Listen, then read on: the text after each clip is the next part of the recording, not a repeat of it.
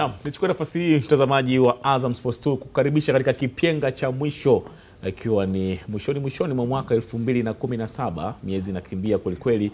Nikaribishe, utakuwa nami Musa Kawambwa kama ilivyo ada hapa. Pia nitakuwa na mwenzangu, partner wangu ni Osman Kazi, mtaalamu mwamuzi wa zamani wa kimataifa wa FIFA, ambaye huwa anatupa hapa mambo mbalimbali katika swala zima la uchambuzi. Katika kipenga cha mwisho leo hii, na sisi tutakwenda kwenye international break.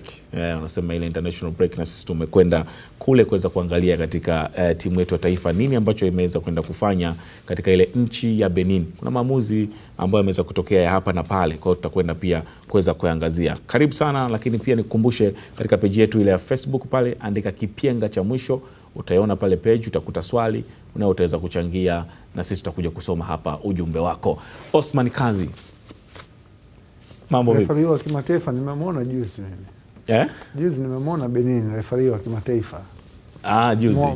Refari alikuwa amevaa beji ya FIFA hivi kule Benin. Kama hiyo ya kwako hiyo? Hii sio beji. Okay, nijua ile ya FIFA hiyo. Hii ni locket ya FIFA, lakini beji ni ile tuseme kama printed kabisa. Yes. Ni kitambaa fulani ambayo wanavaa hapa. Nimefurahi kuona kwamba kuna maamuzi fulani Musa nilikuna sana kichwa siku hiyo. Siku tunasema kwamba marefari wa hapa wa ovyo, sijui nchi yetu haina marefari. Ndio watu waone. Inatokea. Huwa inatokea katika kila nchi ama katika kila matukio mbalimbali. Hakuna refari ambaye iko perfect. Kwa sababu unajua mfano mkubwa kabisa wa marefari nye duniani, yani kwa jinsi nilivyoona, ni Colina. Lakini nenda Everton pale England, waambie kuhusiana na Colina, hawamuelewi hata kidogo. Kwa sababu ya mchezo huu. Italy mwenyewe nyumbani kwake Italy yenyewe Colina hakuaga walikuwa hawampendi kwa sababu ya misimamo yake. Na mara nyingi inakuwa hivyo. Ukiwa na misimamo mtihani. Haya, Kazi anakuambia ukiwa na misimamo inakuwa ni mtihani kweli katika swala zima la kuwa mwamuzi. Na bila kupoteza muda, basi tuanze na tukio la kwanza kwenye mchezo wa Benin dhidi ya Tanzania, ambapo ulipigwa pale nchini Benin, ikiwa ni mechi ya kirafiki kwenye kalenda ya FIFA. Tukio kubwa ambalo limezungumzwa na watu wengi wakiwa wanataka kujua, wakitaka ufafanuzi. Wanasema Musa, please usiache hili tukio, muulize Osman Kazi. Ni tukio la penalty ambalo ilikuwa ndo limeenda kuzaa goli kwa Benin lofungwa na Sesenyo. Hapa Osman Kazi, kuna mambo mengi sana huwa wanasema position of the referee, sijui nini wale huwa wanatamka, lakini hapa nini hasa ambacho kilimfanya mwamuzi atoe penalty ikiwa mpira umepigwa kuelekea kwenye lango la Taifa Stars? Maswali ni mengi hapa Musa. Na tunaposema maswali ni mengi, nilijiuliza vitu vingi sana kuelekea katika hii tukio. Utaona kwamba pale issue ya positioning of the referee, mimi sikuona tatizo. Markings za uwanja sikuona tatizo, pamoja na kwamba kulikuwa na mvua, lakini bado kuna alama zilikuwa zinaonekana vizuri. Lakini mbali na hiyo, tatizo lingine kubwa ilikuwa nani aliyeushika ule mpira. Na kama hilo ndo swali kubwa. Nani aliyeushika ule mpira? Halafu sio hiyo tu, nani aliyeushika, lakini pia ulishikwa. Lakini je, na umeshikwa kwa kukusudia au sio? Nimekuwa nikiimba kila siku, what is a handball? Angalia ikona ilipopigwa mpira baada ya kuokolewa. Angalia position ya referee kwanza alipo. Yupo sehemu nzuri kabisa, hiyo tukio anaiona vizuri kabisa. Mpira unakuja kudunda katikati ya wachezaji wawili wa timu ya taifa. Halafu yule aliyeunawa ule mpira anakuja baadaye kuhukumiwa kama ni mchezaji wa Tanzania. Sasa hiyo ilinipa nini? Ilinipa maswali mengi. Je, huyu referee kafanya ile tukio kwa makusudi au bahati mbaya? Haya ndo matatizo anakuja kuchagua referee wa nchi husika achezeshe nchi yake. Kabisa. Kwa nini? Mimi hii niliona toka kwa Israel na nilisema hapa ni Mtanzania mwenzetu ndio, lakini kwa nini atuchezeshe? Hakuna marefari wa Kenya. Hata herisasi. Ndio tunasema kwamba hakuna wa Kenya, Uganda. Yani haipendezi kusema ukweli kwamba refari wa nyumbani apewe jukumu la kuichezesha timu ya nyumbani. Kwenye ligi kuu tunaona refari wa mkoa wa Pwani anaenda kuchezesha Mwanza, wa mkoa wa Morogoro anaenda kuchezesha Shinyanga, au sivyo? Hatoki refari katika kituo cha pale. Unaweza kutoka Kagera ukapewa mechi ya Kagera Sugar. Haiwezekani. Afu wako Kaitaba. Sasa inakuwaje Tanzania na Benin na Tanzania refari wa pale anachezesha, au refari wa Tanzania anachezesha timu ya taifa yake? Yani jambo hili linatakiwa kurekebishwa kwa kiukweli kabisa, ili kuepuka vitu kama hivi. Sasa mimi sioni hapa kwamba Benin kama wamenufaika chochote. Sio mpata goli. Mechi ya kirafiki. Sawa. Hii ni mechi ya kirafiki. Unawajenga vipi wale wachezaji? Musa. Au sio? Kwa sababu maana ya kucheza mechi ya kirafiki ni kwamba tupate uzoefu, tuzoeane, au sio, tuweze kwenda kunani, tuweze kwenda kuwakilisha vizuri nchi yetu.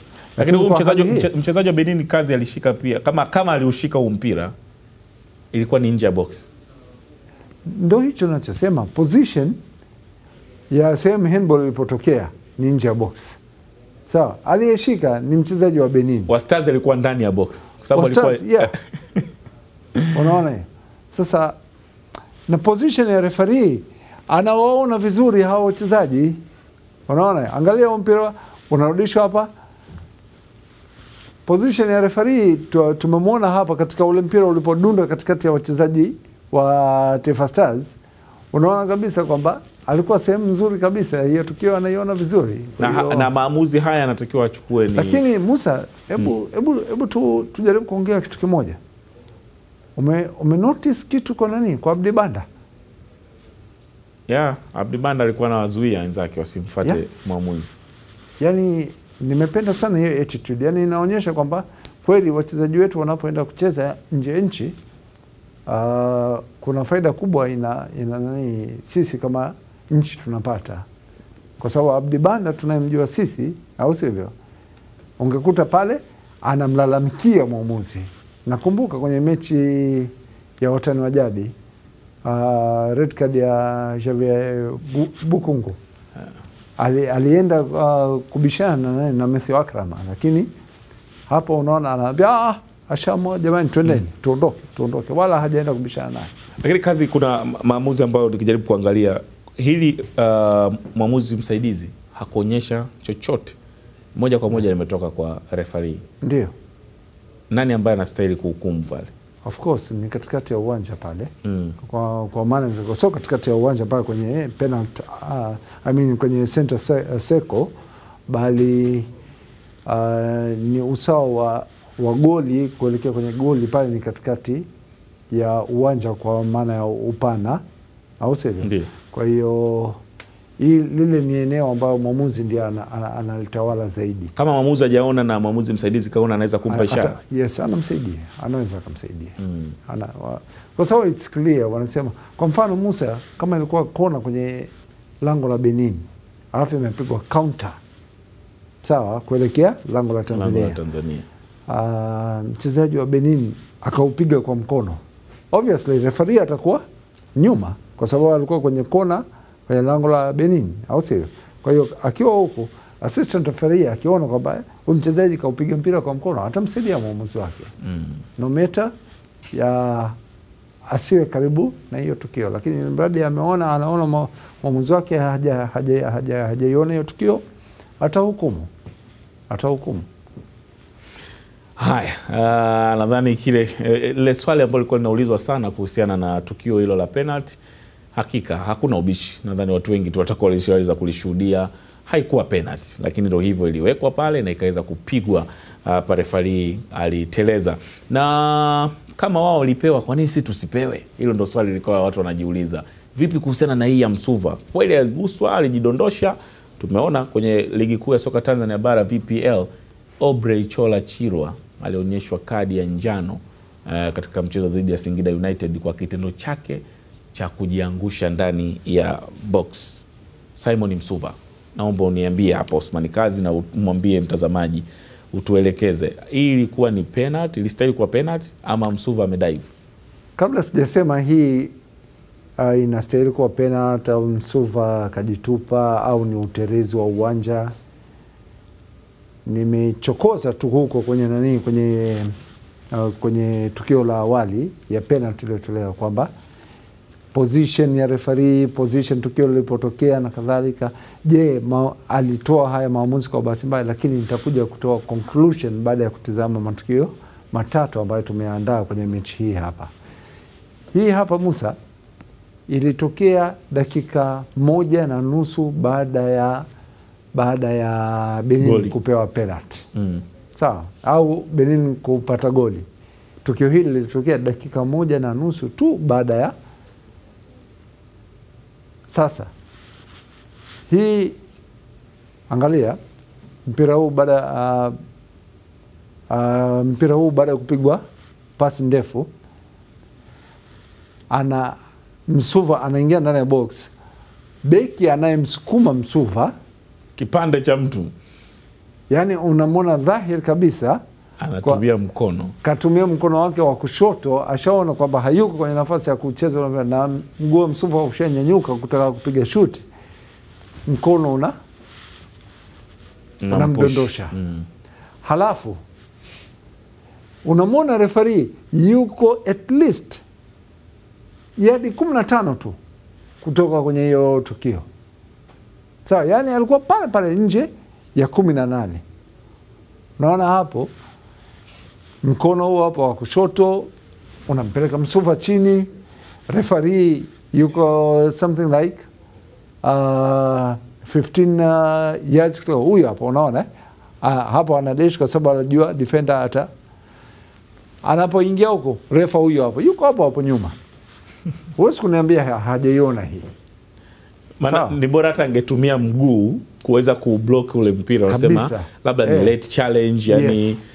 Lakini mkono kabisa ambao uko wazi kabisa, mkono umeonekana wazi kabisa, sio 50-50 kibega. Sio bega kwa bega, mtu kashapita mbele. Yes, yuko mbele, unatumia mkono wako kumdondosha mtu, akatunyima penalty referee. Haya ni maamuzi yenye makosa ya pili. Sawa na Msuva kuonyeshwa kadi ya njano. Hakuonyeshwa. Kwa tafsiri kwamba Msuva amedive atakiwa onyeshwe. Alitereza, kulikuwa na mvua, alitereza. Kwa tafsiri ya mwamuzi huyu. Sawa kaka. Kwa hiyo Msuva aliteleza. Kwa tafsiri ya mwamuzi, sio kwa tafsiri yangu mimi. Kwa tafsiri yangu mimi amesukumwa. Amesukumwa na ile style penalty. Ndio anasema kama kweli alikuwa Msuva amedive, si atakiwa aonyeshwe kadi ya njano. Referee hajamhukumu Msuva amedive. Referee pale atajitetea bila shaka kwamba Msuva alitereza kwa sababu kulikuwa na mvua. Haya, cheza kwa utunzo wanasema.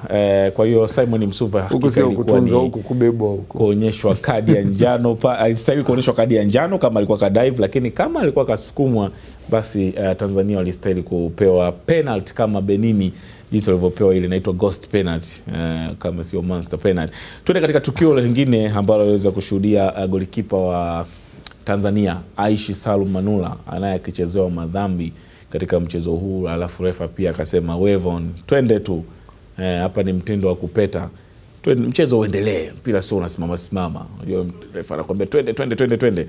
Haya, kazi hili tukio la Aishi Salum Manula. Wengine wanasema yeye mwenyewe ndo alifanya makosa, lakini tuangalie alichezwa foul. Niweke vizuri hii hapa Musa, nataka tuitizame kwa mapana kidogo. Sawa, goalkeeper ndani ya 18 yake, kwa nini anaruhusiwa kutumia mikono? Musa, ndani ya 18, ndani ya 18 yake, si ndio eneo lake? Ni eneo lake. Na hata akiwa Hapa kwetu tunasema goalkeeper mfupi, anayekadiriwa kwa goalkeeper mfupi kwenye ligi yetu kulikote. Sijui ni Kaseja au yupo mwingine ambaye ni mfupi kuliko yeye. Bila shaka yupo mwingine, lakini kwa level ya kimataifa tuseme Kaseja mfupi, au sio? Lakini Kaseja akiruka juu, sawa, akinyosha mikono yake juu, sawa, obviously kuna uwezekano mkubwa wa kwamba yeye urefu wake urefu wa mkono wake utapita kichwa cha mpinzani. Kwa hiyo kwenye 18 goalkeeper wakati ameenda kucheza wa mpira, kwa maana Aishi Manula alipoenda kudaka ule sio kudaka, tuseme alienda kugusa tu, anagongana na striker wa Benin. Striker wa Benin hajaugusa ule mpira. Angalia vizuri, cross hapa imepigwa. Unaona hapa tuna madefender wawili, lakini goalkeeper Aishi Manula baada ya kuruka anakutana na striker wa Benin. Nani alianza kuruka? Alianza kuruka ni striker wa Benin. Yes. Alianza kuruka. Lakini kwenye kuruka striker wa Benin inawezekana alishamwona Aishi anakuja. Sawa. Haimzui, lakini pia kuruka hata kama goalkeeper anakuja. Tumeona unakumbuka tukio la VPL. Alafu angalia mguu wa kulia wa huyo striker kwanza Musa. Subiri kabla hujaendelea. Usinikatishe. Nakumbuka tukio la Jafari Kibaya na Youth Rostande. Aliona kabisa Youth anakuja kwenye mechi ya Kagera dhidi ya Yanga. Exactly. Na akaruka Kibaya akapiga kichwa, akapishana nao Rostande. Ni kweli kabisa. Sasa hapa kilichotokea striker hakugusa ule mpira. Matokeo yake mguu wake wa kulia aliyoukunja, unasikia, unampoteza balance nani? Aishi Manula. Sio lazima amsukume kwa kutumia mkono. Ametumia mguu wake wa kulia kumuondoa Aishi Manula. Baada ya kumuondoa, ule mpira unapita, unamkuta mchezaji wa Benin mwenzake, anapiga shoot. Bahati nzuri kwetu mpira unatoka nje. Sasa kwa nini tunasema ndani ya 18 ni sehemu ya kumlinda goalkeeper?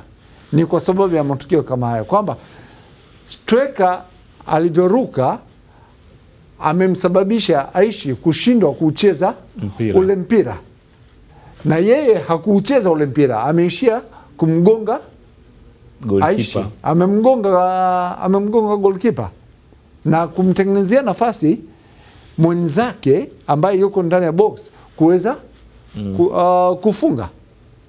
Unaona? Kwa hiyo hapa ndipo tunaposema kwamba goalkeeper ndani ya 18 yake anatakiwa alindwe katika mazingira kama haya. Umenielewa vizuri hapo bila shaka?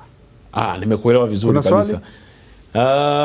Conclusion. Ulisema baada ya kuangalia matukio yote matatu kwenye mechi hii utafanya conclusion. Sijajua ni inahusiana na nini hilo hitimisho ambao unataka kulifanya kwenye mchezo huu. Tukio hili limetokea dakika 42 ya mchezo.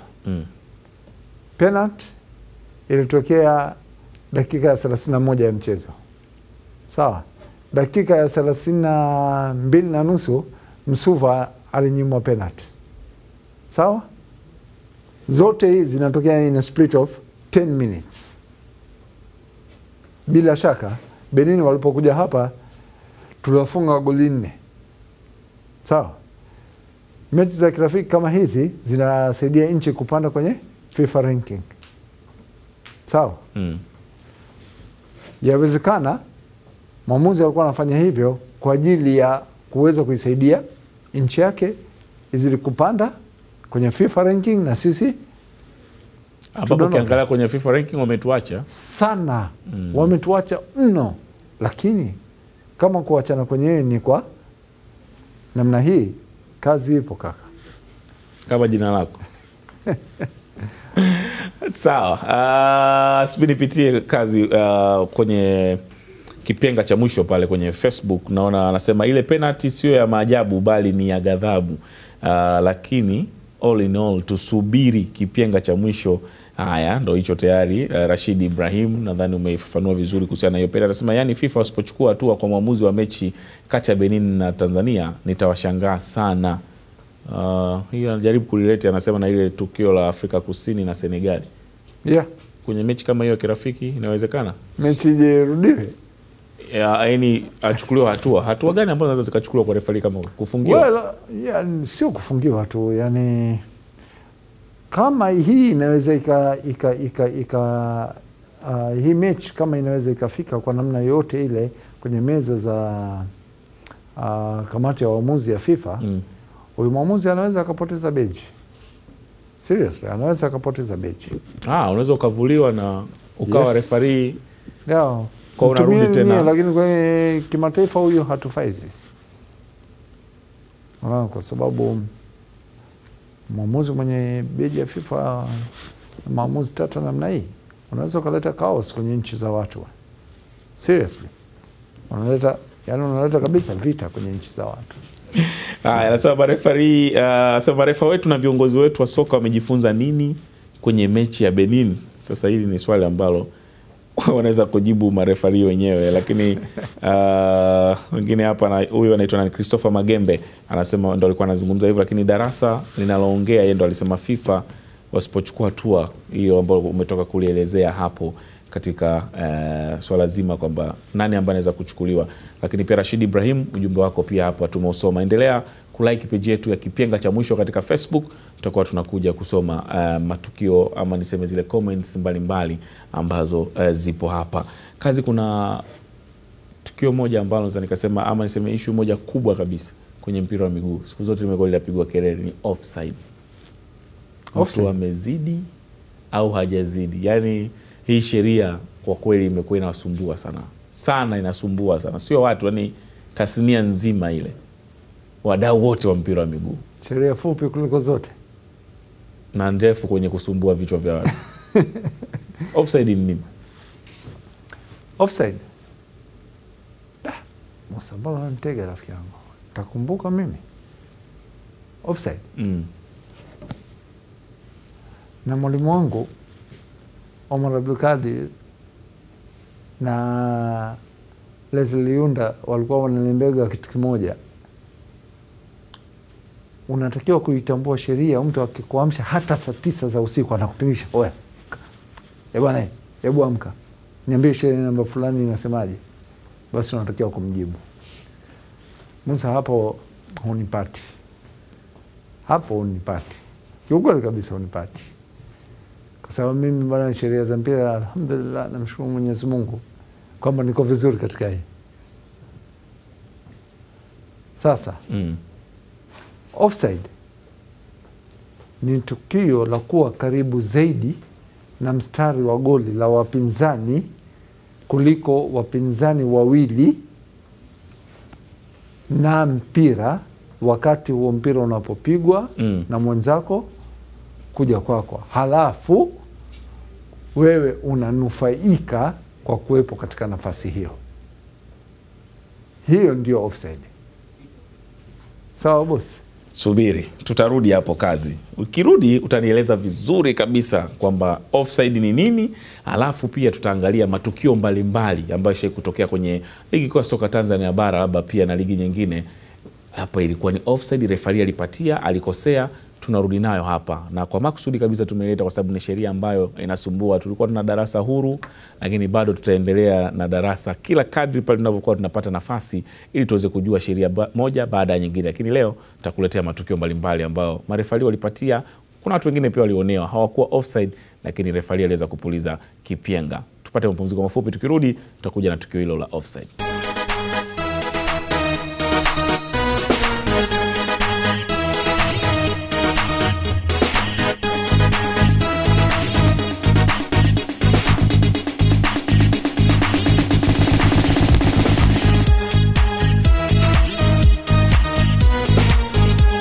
Tumerejea tena katika kipyenga cha mwisho, mtazamaji wa Azam Sports 2, ni kukaribishe kama ndo kwanza unafungua TV yako, basi hiki ni kipyenga cha mwisho. Musa Kawambwa na Osman Kazi tupo hapa kuweza kujadili sheria mbalimbali zile 17 za mpira wa miguu. Na tayari tumeangalia mechi ile ya Benin dhidi ya Taifa Stars, ambapo Osman Kazi ametoa ile hitimisho kwenye mchezo huo, tukio kubwa likiwa ni ile tukio la penalty. Lakini pia kupitia page yetu ya kipyenga cha mwisho pale Facebook, wadau mbalimbali wameweza kutuma maoni. Lakini huyu anasema, Abdallah Mselemu wa Boko Magengeni, anasema uwanja ule wa Benin ni bora wa Majimaji Songea. Kwa maana ya trap. ile pichi pale anasema ni bora wa Majimaji Songea kuliko ule wa Benin. Kuna viwanja vibovu huko nchi za watu, lakini haya tuache. Kazi, kabla tujakwenda mapumziko pale ulikuwa unaelezea offside, lakini nikakwambia subiri, tutarudi nalo hili. Hebu nieleze tena. Kwanza nataka ile the meaning yenyewe, maana ya offside. Ni kuzidi nini? Mkono. Maana kuna mtu mwingine akwambia amezidi mkono. Kwa tunacheza basket. Tunacheza netball. Au tunacheza handball. Kwa mkono uhusiki. Tunacheza volleyball. Kazi bwana. Mpira wa miguu. Sasa si mwili wa mtu. Sawa, mwili wa mtu. Kwani kwenye volleyball unaweza ukacheza kwa mguu?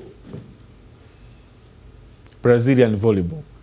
Ushasema Brazilian volleyball. Offside. Offside ni tukio la kuwa karibu zaidi na mstari wa goli la wapinzani kuliko aidha wapinzani wawili au na mpira. Wapinzani wawili au na mpira. Kwamba kipa na beki au beki na beki? Yes. Au mpira. Kuna tukio moja hapa tutakuja kuonyesha. Kwa mfano hii hapa Musa. Itazame tukio hili hapa. Nataka unisaidie. Hii hapa ni goli au sio goli? Wakati mpira unapoenda kupigwa na mchezaji wa African Lion, hapa kuna mchezaji wa Toto Africa yuko hapa. Sawa?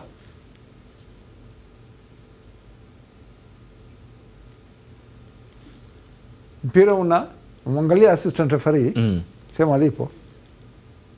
So kama nimekaa kimya hapa nimechanganyikiwa, nataka utafakari Musa. Sawa? Mpira umepigwa, mchezaji anaugusa ule mpira. Wakati mpira ulipokuwa unapigwa kwa mara ya kwanza, sawa, kuelekea kwa mchezaji ambaye alifaidika na ule mpira, je, aliyefunga kulikuwa na wachezaji wangapi nyuma yake? Kulikuwa na wachezaji wa timu pinzani, unazungumzia timu pinzani wangapi? Kulikuwa kuna wawili, moja, mbili, watatu. Wako watatu. Sheria inasema wawili. Hapa kulikuwa na watatu, lakini bado ile goli lilikataliwa. Wakati huyu kama ni offside hakujihusisha kabisa na ule mpira. Huyu ambaye yuko kwenye nafasi ya kuotea, yuko karibu zaidi na mstari wa goli la wapinzani, anarudi huku, hajajihusisha na huo mchezo. Hajajihusisha kabisa na huo mchezo. Kwa hiyo kuwa kwenye nafasi ya kuotea si kosa. Clip ya kwanza hii inasema hivi, na clip ya mwisho pia nitakuja kufunga kwa kutoa maelezo haya. Kuwa kwenye nafasi ya kuotea si kosa. Sawa? Kosa ni kunufaika na ule kwa kuwepo katika nafasi ya kuotea. Huyo hapa hajanufaika chochote. Ule mpira wala haujakatiza sehemu ambayo yeye labda amewachuza, akamchuza goalkeeper au mchezaji mwingine wa timu pinzani, yuko pembeni kabisa. Aliyeugusa huo mpira nyuma yake kuna defender, lakini mwamuzi msaidizi hakuwa makini kwamba wakati huu mpira ulipopigwa huyu hakuwa kwenye nafasi ya kuotea, amebaki kumtizama huyu hapa, unaona. Kwa hiyo Musa hapa naleta ile story ya sekunde moja. Umeona kuanzia muda ambao imepigwa shuti na huyo anagusa, hata sekunde moja haijapita. Ndio ujue sekunde moja ilivyokuwa kubwa. Beki watoto alijaribu kumlaghai na akakubali kwamba mimi narudi huku. Ndio. Lakini hakujua kwamba mpira ulipopigwa alikuwa yupo onside. Kabisa. Na sio yeye tu. Wako wachezaji 1, 2, 3.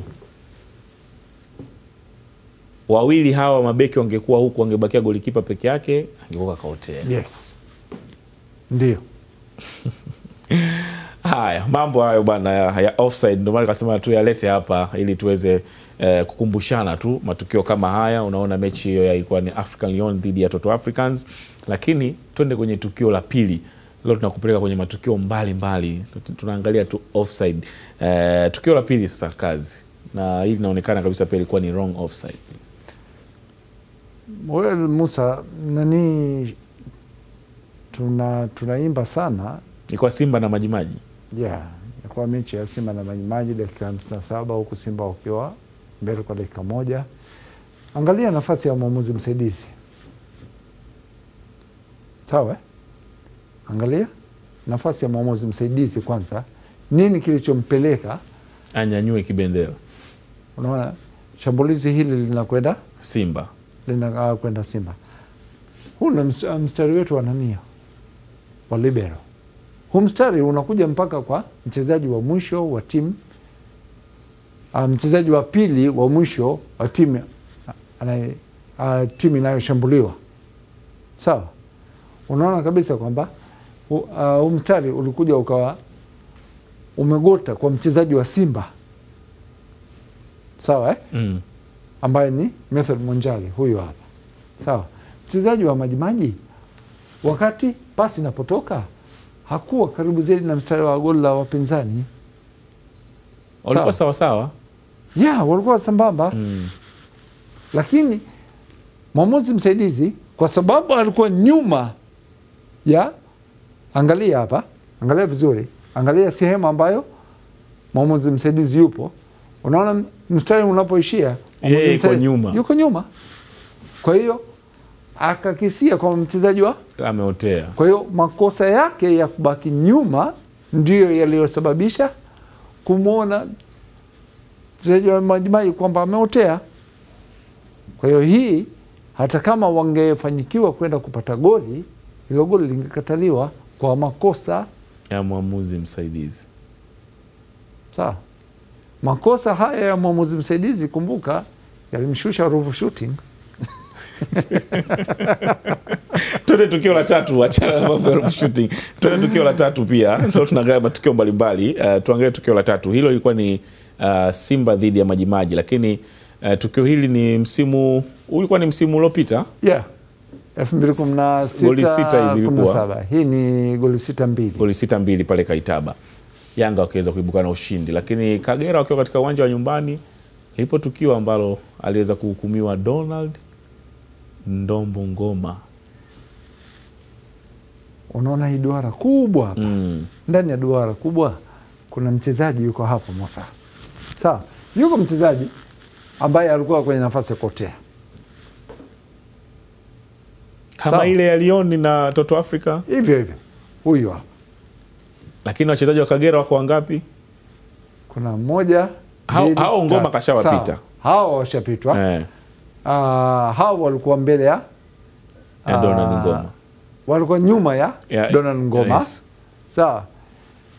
Wakati pasi inapigwa, anapopiga mpira hapa tayari tunaye mchezaji ambaye ni mchezaji wa pili. Huku kuna goalkeeper wa wachezaji wawili ambao wanatakiwa kwa mujibu wa sheria tayari wapo wakati Ngoma anapopokea huo mpira. Mimi nadhani waamuzi wetu wanahukumu sana mchezaji yule ambaye huwa anarudi. Yaani hawaangalii kwamba huyu anarudi au amenufaika vipi na ule mpira. Kwa sababu ukiangalia tu hapo nasema Yanga wako offside kutokana na yule mchezaji. Hawaangalii kwamba huwa anarudi au amebaki katika. Siku zote yeye anatakiwa kutembea na mchezaji wa mwisho. Sio yule ambaye hajajihusisha. Mwamuzi msaidizi anatakiwa kutembea na mchezaji wa pili wa mwisho, the second last defender, yeye ndo anatakiwa atembe naye. Lakini mimi kuna kitu Musa naweza nikathubutu kusema,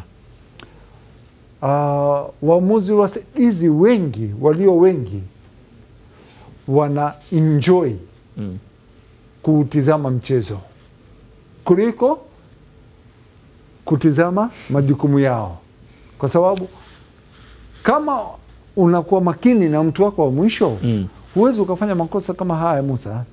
Definitely huwezi kufanya makosa kama haya. Mtu yupo katikati, wewe hapa sehemu ulipo unaona kabisa kwamba sehemu ngoma alipo chini yake kuna mchezaji mwingine. Unamhukumu vipi ngoma kwamba hapa ameotea? Nini kimemfanya aotee? Kipengele gani hapa kinamuonyesha kwamba Don Ngoma ameotea? Mtihani huo. Tuende kwenye mtihani namba 4. Kila kitu ni mtihani. Ikitoka offside mtihani, isipotoka offside pia ni mtihani. Tuende kwenye offside nyingine, tuangalie big match sasa ilikuwa yenyewe. Simba tanikumbusha kama ilikuwa ni Simba versus Yanga au Yanga versus Simba, nani alikuwa nyumbani? Haya, lakini ilikuwa ni mechi ya Kariakoo Derby. Hii hapa ina vitu viwili vya kutizama. Sawa. Hapa kuna step mbili za kutizama. Ya kwanza, mwamuzi msaidizi yuko kwenye the very right position. Kwa hapa alipo anaona wachezaji wote wawili wa mwisho wa Yanga pamoja na goalkeeper ni watatu. Sawa. Goalkeeper ni watatu hapa. Lakini hata mchezaji wa Simba anapoupokea huo mpira, sawa, anapogeuka bado yuko sambamba na mchezaji wa pili wa mwisho. Huyo alikuwa ni Ibrahim Ajib. Huyo alikuwa Ibrahim Ajib, sio? Ndio. Hivi sasa yuko Young Africans. Ame switch upande wa pili. Mwamuzi msaidizi Samuel Mpenzu, nakumbuka kwamba mechi hii iliwaletea matatizo referee Martin Sanya pamoja na mwamuzi msaidizi na mwamuzi msaidizi Mpenzu. Sasa unaona kabisa ni waamuzi wenye beji ya FIFA. Sawa. Kutoa maamuzi kama haya, it's very dangerous. Ni makosa na ni hatari pia. Ni hatari sana. Kwa aina ya mechi au hata mechi yoyote. Nakumbuka mechi hii ndio iliyochezwa Oktoba mosi. Ndio ya tambwe ile. Alafu Kichua anakuja kusawazisha dakika za mwisho kabisa. Yes. Kwa kona. Kwa kona. Ndio ilikuwa ni mechi hapa. Kutoa maamuzi kama haya kulipeleka viti kuvunjwa kama unakumbuka. Kungolewa. Sawa. Makosa kama haya yanasababisha mshindi halali wa ligi kuu kukosekana. Kwa sababu kama hii goli lingekubaliwa, bila shaka ingeipeleka Simba kwenda kuwa bingwa wa ligi hiyo. Bila shaka nimesema.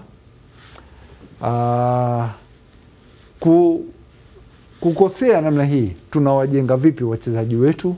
Musa, hivi vyote ni vitu ambavyo tunatakiwa kuvitizama sana. Sawa.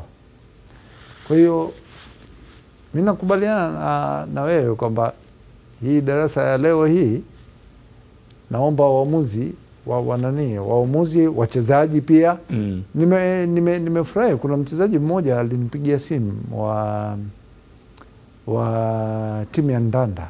Simkumbuki vizuri jina lake, lakini alinipigia simu akawa ananiuliza kuhusiana na uchambuzi tuliofanya wiki iliyopita kuhusiana na ile ule mpira uliombabua mchezaji wa Mtibwa tumboni ukatoka. Ilikuwa mechi ya Ndanda na Mtibwa. Nikamwelewesha vizuri, nikamwambia angalia marudio siku ya Jumamosi saa 8 utaona hiyo tukio. Na kweli baada ya kuona akanipigia tena, bana Kazi, tunashukuru bana kweli, kumbe hakunawa. Kwa hiyo kipindi kinasaidia. Jumapili saa 8. Jumamosi saa 8 Musa. Ando angalie marudio. Yeah. Jumamosi saa 8 mchana. Hai. Musa vipi leo?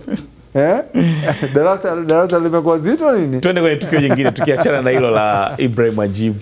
Kuna tukio jingine pia ambalo ni la offside kabla ya kuja kuangalia na tukio la Kichuya.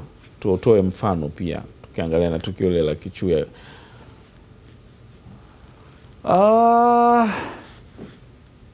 Kichuya ametrend kidogo sasa hivi. Lakini kuna kitu hapa leo tutajifunza. Angalia sehemu Kichuya amepokea mpira. Kafunga goli. Hii ilikuwa dhidi ya Majimaji. Msimu uliopita. Angalia mchezaji yule alotoa pasi. Yule.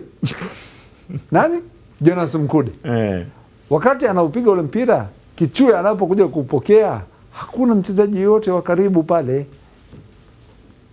Sasa hii kuna kitu imenifundisha.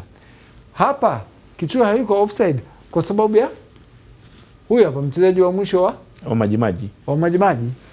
Amesimama hapo, Kichuya amepita. Au sio?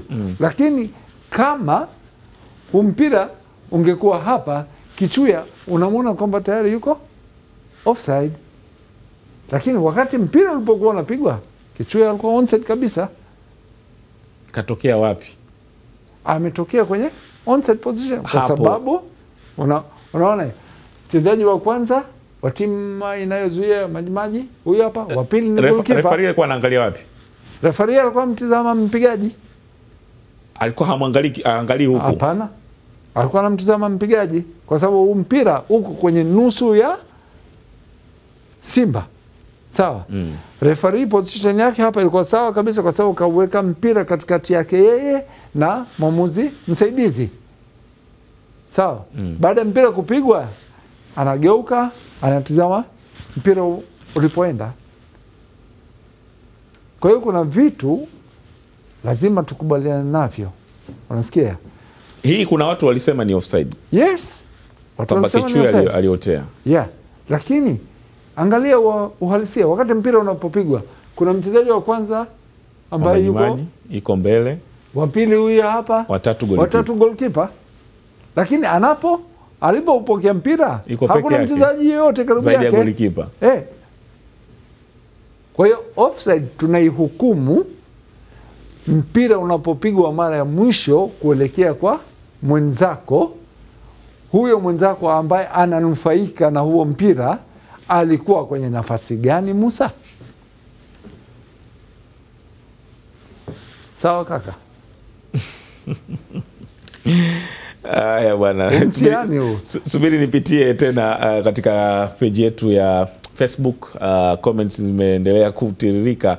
Anasema naitwa Suleiman Dide Muhenga huyu kutoka Kigoma. Anasema hili somo la offside hakika leo mmenikosha kweli kweli kuweza kulileta hapo. Haya, Osman Kazi, unaambiwa hongera sana kwa kuweza kutoa uchambuzi mzuri kabisa.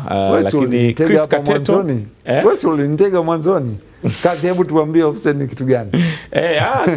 Kumbe watu sio jukumu langu, wewe ndo kazi yako kuweza kutoa hiyo tafsiri. Chris Kateto anasema kwamba Osman Kazi, umenikosha sana leo kwa kutuletea hayo matukio ya offside. Nadhani pia unatakiwa kutuletea na sheria nyingine na video hizo nyingi.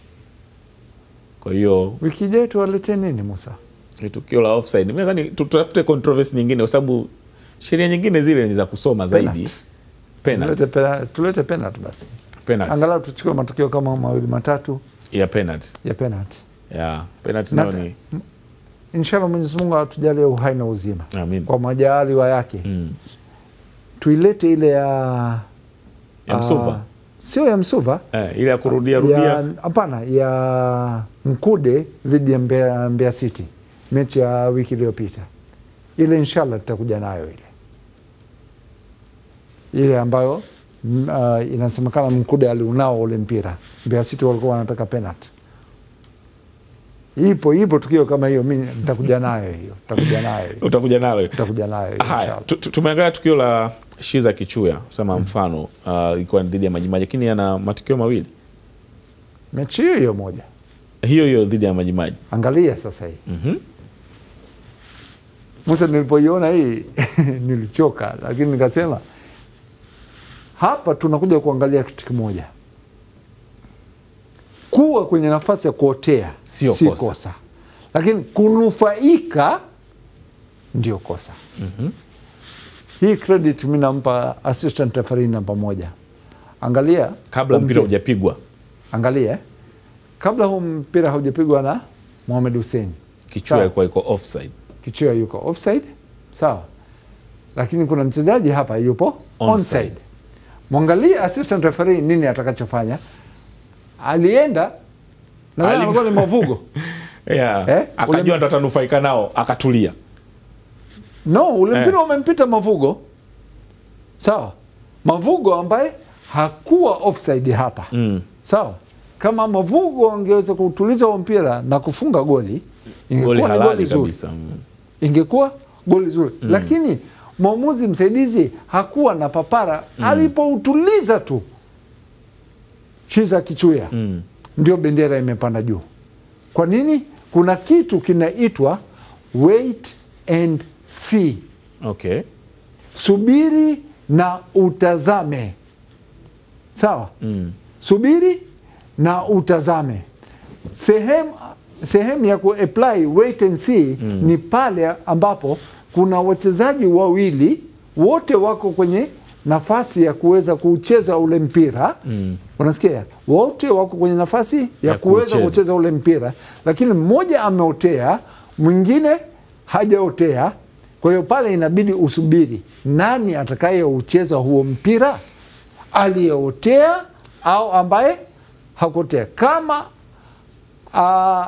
Kama atacheza yule ambaye hakuotea, unauachia mchezo uendelee. Ndicho alichokifanya mwamuzi msaidizi hapa. Ule mpira ulivyopigwa mara ya kwanza, unaona kabisa kwamba Mavugo ndo alikuwa kwenye nafasi ya kwenda kuucheza ule mpira. Kwa hiyo hapa mwamuzi msaidizi 100-100. Sio 100-100. 105 kwa 100. 105 kwa 100. Tumalize na tukio la mwisho kwa siku ya leo kwenye darasa letu huru hili la offside. Simon Msuva.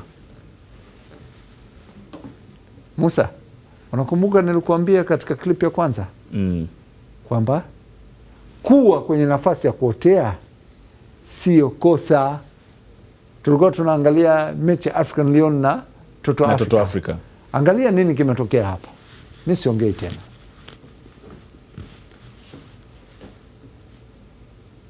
Suva si yuko offside kabisa hapo. Sio hapa. Hapa hayupo offside. Mwangalia hapa kwenye Edward. Unamwona Msuva huyu yuko offside kabisa. Haruna Niyonzima wakati anaupiga ule mpira, Msuva yuko offside. Ipo yeye na golikipa, ipo karibu. Au sivyo? Na unakwenda unamfikia. Kwa nini mwamuzi msaidizi? Mwamuzi msaidizi. Na golikipa anamsaidia. Ingawaje saa nyingine wachezaji wanakuwa ongo, lakini golikipa anamsaidia. Musa, hebu niambie kitu kimoja. Kwa nini mwamuzi msaidizi hajamhukumu Msuva? Unataka kuniambia mwamuzi msaidizi alikuwa hajui kwamba Msuva yuko kwenye nafasi ya kuotea?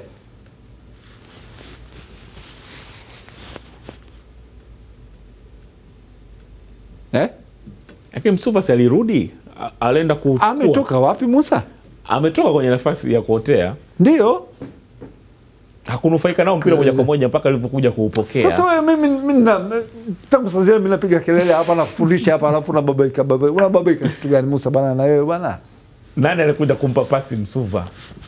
Well, yani ni dhahiri kabisa Msuva yuko kwenye nafasi ya kuotea, lakini hanufaiki. Ameamua kuacha ule mpira, anarudi huku, anarudi onside. Ambaye yuko onside ndio ameenda kucheza ule mpira, ambayo sio kosa. Kama hujanufaika nao lakini umerudishiwa wewe tena. Wakati unaporudishiwa, hiyo ni move nyingine. Ndicho kilichotokea hapa. Angalia. Unaona?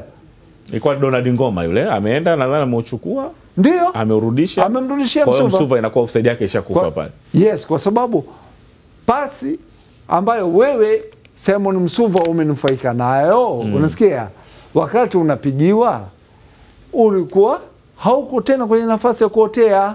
Wakati ulipokuwa kwenye nafasi ya kuotea, hukunufaika na hiyo tukio. Musa, got it? Yes sir. Asante sana Osman Kazi kwa ufafanuzi huo mzuri. Naamini kabisa utakuja pia na matukio ya penalty ambayo pia yamekuwa ni matukio ya utata kweli kweli. Nikushukuru sana mtazamaji wa Azam Sports 2 ambaye umekuwa pia ukituma hapa ujumbe kwenye kipenga cha mwisho, ile page yetu ya Facebook, na kwaidi tu panapo majaliwa wiki ijayo tutakuja na matukio mengi sana yakiwemo ya ligi kuu ya soka Tanzania bara, ambapo wiki hii tunaanza na mtanange ambao utapigwa pale na Mfua Singida United dhidi ya Lipuli, na weekend nzima itakuwa na michezo mingi. Nasema sisi ni soka burudani inaendelea. Tukutakie siku njema.